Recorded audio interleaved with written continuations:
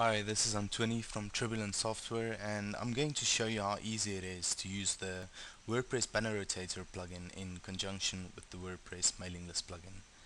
And this will allow you to display banner ads inside of your newsletters, and your subscribers will see these banner ads inside of the emails when they read them. So I set up a site with both the Banner Rotator plugin and the Mailing List plugin installed and activated, and I'm inside of the Banner Rotator plugin right now, ready to get my embedding codes and then send out my newsletter. So for this example, I'll send out a newsletter with an embedded zone, which is going to rotate the banners of that zone, and an embedded size, which is going to rotate the banners belonging to that size. So I'll go into the zone section of the Banner Rotator plugin, where I'll see 3 zones which I currently have.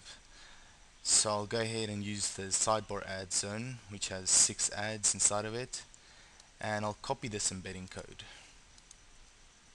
So in each section, such as the ads, zones, and sizes, you'll see a column uh, captioned embed, which displays the post or page embedding code, which can be used to display banner ads inside of your WordPress posts or pages. So the same type of code string is used for the newsletters as well.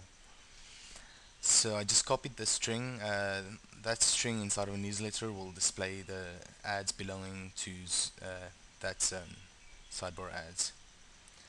Next, the size. I'll go into the sizes section of the plugin, and as you can see, I have 4 ads inside of the size full banner, which is 468 by 60 pixels. So for the size, the embedding code is opening curly bracket WPBR underscore size underscore 11 and close the curly bracket. So it's exactly the same as the zone, except this part changes to size, and the last part, which is the ID of the record, and this one's 11. So now that I have my embedding codes, I can head over to the mailing list plugin and send out my newsletter. Into the mailing list plugin, navigate to the send section, where I can now type in a subject, embedding test, type in some content, and now I will paste the embedding code for my zone with ID 8, that's for the sidebar ads.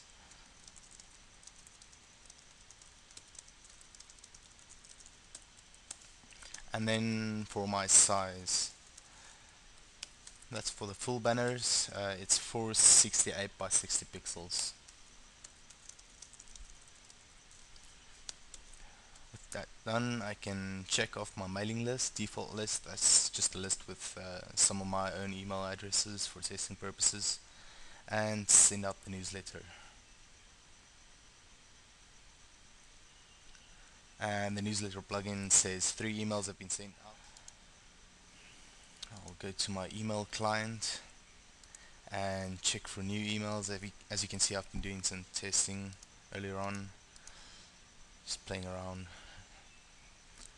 Okay, and I can see 2 emails came through, and there's the third one as well.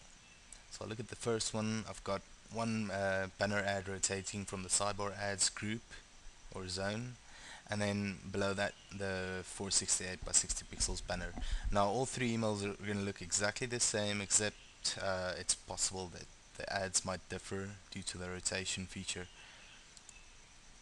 Yeah, as you can see, there's another sidebar ad that's 125 by 125, a different 468 by 60 banner.